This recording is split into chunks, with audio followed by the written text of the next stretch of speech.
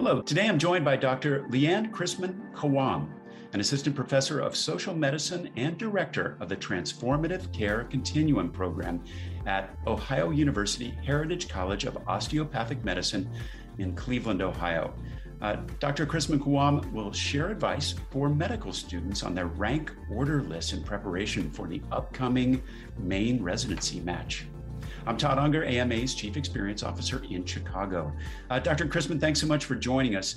This is now the second match that will happen that reflects the impact of the pandemic. Is there anything that you learned or saw from this kind of this past year that's going to help inform your guidance for medical students in the coming year? Yeah, I think that we all experience this using a video technology and trying to look at the right spot in the camera and those sorts of things to really share your true self. That's going to be really important in terms of how people perceive you. And so you want to know that if you didn't have a good interview, you may want to call someone or send an email or have that follow-up. Clear communication is so much harder virtually. And so you may want to follow up with a written or email, well-written communication so that people feel like they're connected to you. That's interesting. It's just, it's a skill all of us are learning at the same time. Do you have any kind of key tips for folks in regard to that kind of interviews?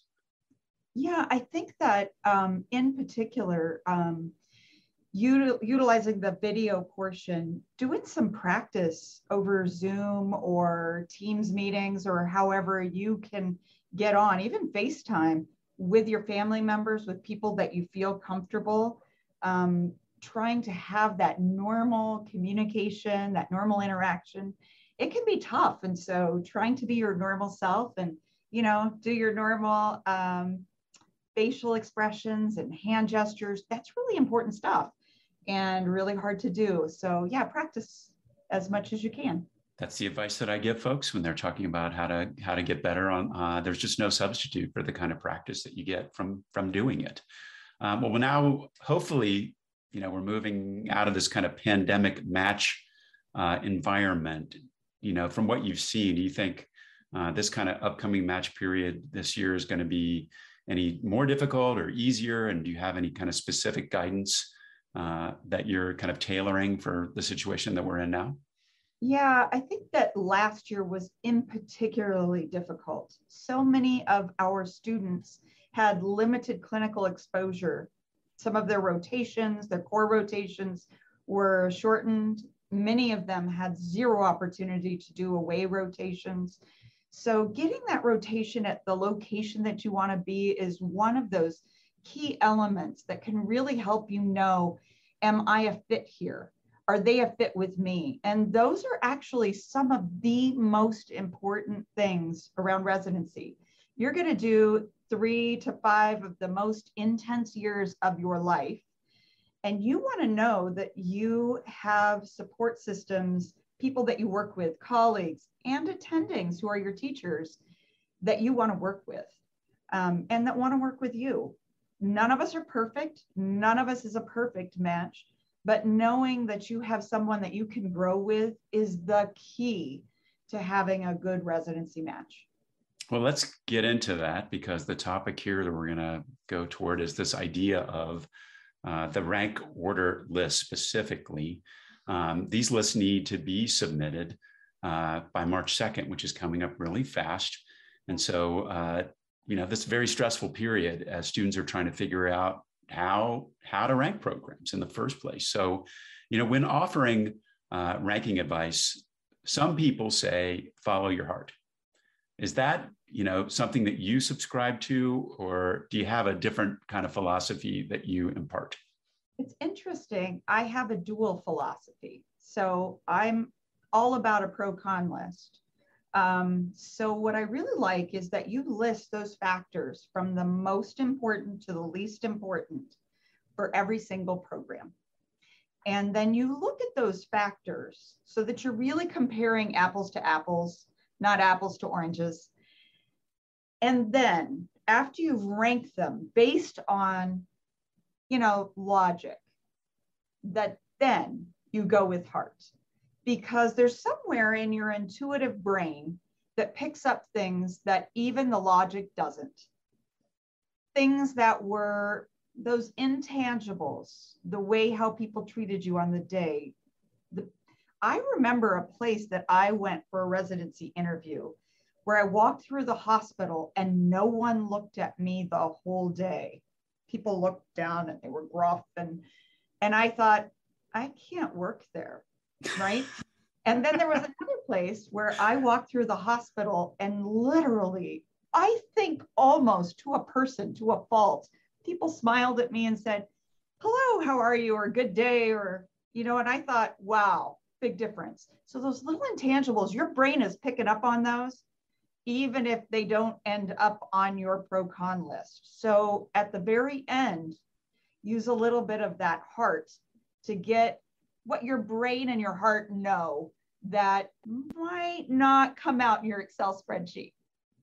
I know one of those factors that people always deal with when they're making decisions like this and they're doing their pro-con list is this idea of the pressure that comes from dealing with, should I go with a bigger brand name or something that's quote more competitive? How do you advise folks on the proper strategy for factoring in things like that? Yeah, you want to be realistic and honest with yourself about your metrics. Don't be going beyond and out of reach. It's okay to shoot for the moon. And those big brand names aren't always what they appear to be. One of the most important things is that you feel comfortable, because you don't really learn and don't work well where you don't feel comfortable. There's something about the learning brain that needs those base Maslow hierarchy things met around safety and belonging. And so, believe it or not, to get to self-actualization, we actually need people with whom we can work. And I actually really think that that's valuable and important. Trust that more than any brand name. That might be that the brand name, the big, shiny school with the white towers, is the place for you. But if it's not, you will struggle there. And so you really want to feel that fit. Fit is, I can't even begin to tell you how important to your eventual success. Yeah, and that's kind of hard to judge. I know people that know me and they think about that hierarchy, know that food is very important to me, but I think fit is probably that real bridge toward, what you call self-actualization, which is, kind of bridging the basics to a place you're going to want to spend 5 years. You took care of the nation. It's time for the nation to take care of you. The AMA stood by America's physicians and patients during the pandemic, and we're not stopping there. We're fixing prior authorization, leading the charge on Medicare payment reform, supporting telehealth, fighting scope creep, and reducing physician burnout. It's time to rebuild, and the AMA is ready. To learn more about the AMA Recovery Plan for America's Physicians, go to ama-assn.org/time to rebuild. You're at an osteopathic medical school, and osteopathic students, they can face some extra challenges in the selection process. What are some of those barriers, and how do you advise them to work with that? Some of it can be bias against the profession, that feeling that osteopaths don't have the same training, which isn't true. They have the same training plus. I, for disclosure, am an allopath working, an MD working at an osteopathic school. So I know this in fact, that we are training students with the same skills plus osteopathic manipulative therapies. So there's bias. And then I think the other piece is the accreditation exam. I hope that someday we have a dual accreditation exam with the osteopathic medicine as an extra section. That would make a lot of sense to me. But right now, our osteopathic students, to be competitive, especially in competitive specialties, really need to do the USMLE, which puts an extra burden of cost, travel, potentially, and also stress, because timing is everything, right? It's an extra time. It's a different written test, so that's a different thing to study for. And they must pass COMLEX because COMLEX is for their accreditation, their certification. So I think that is an additional burden. It really is. The other thing is that even within non-competitive specialties, there are going to be competitive places. And so some of those places will require a USMLE. And in most cases, I recommend that students that are going into, internal medicine and psych and family medicine may not need to take that additional burden of the test. But if they really want to go to some place that's very competitive, it may be required. So, seeking advice from other graduates of those programs, potentially other osteopathic graduates, could be really helpful. Any kind of specifics on the rank process for those students, the ranking process? Yeah, that's a tough one too, because they may rank osteopathic and allopathic programs. You really don't want to not rank the places you want to go. And I have seen a few students that get rigged out if they don't put places that rank them high enough on their list. Mm-hmm. So you want to keep them in your top tier, places that you think might rank you, as long as they're places you really want to go. You never want a single program on your list that isn't someplace you'd like to go. I think that's really important because I've also seen years in which we have students who are heartbroken and now are bound by the match. And, getting out of that conflict can take them out of the match for a whole year. You'd be almost better not to match and scramble, or not to match, give yourself another year to be a more competitive candidate and re-enter the match in the following year. So don't ever put any place you don't want to go. Absolutely. That sounds like a very good idea. What do you think about this concept of a letter of intent to let programs know where you're ranking them on the list? I think it's good as long as you're really honest. If you're really only going to rank that top one or two and say, hey, you are really it for me, and this is why, and be really honest, then I think it can be to your advantage. Program directors also talk to each other. So if you're telling 10 programs that they're it, there's a chance that you may be found out, and honesty above all else is key. So I think be honest with yourself, tell that top one or two programs, and otherwise no.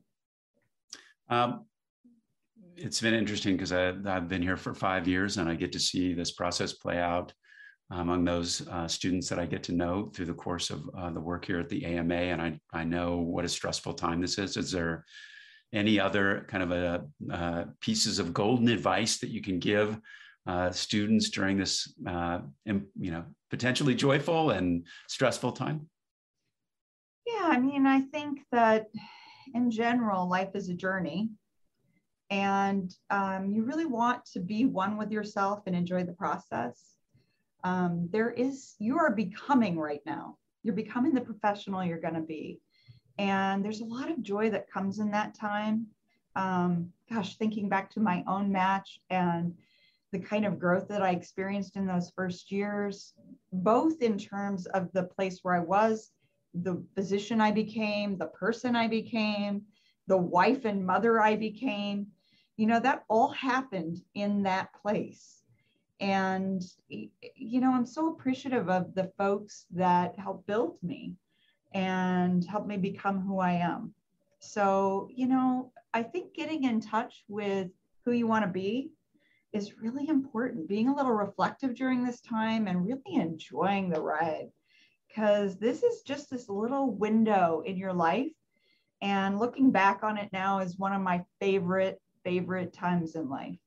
So if you don't enjoy it, you're going to miss the gift. I guess perspective is one of those things that you have that others are developing. And I think that's really good advice as they undertake what is a very stressful period. Dr. Chrisman, thanks so much for coming on our show and sharing your perspective. It's been really useful, and I hope the folks out there find that it helps them. And for more resources about this kind of journey toward residency, you can check out the AMA. We've got a lot of stuff on the site, including our FRIDA, which helps folks evaluate different residency programs, a Road to Residency video series, and there's a lot of information about ranking, match week, and SOAP. So check out ama-assn.org for all of those resources. And good luck to all of you who are going through this year's match. In the meantime, don't miss one of these incredible episodes and check out all our videos and podcasts at ama-assn.org/podcasts. Please take care.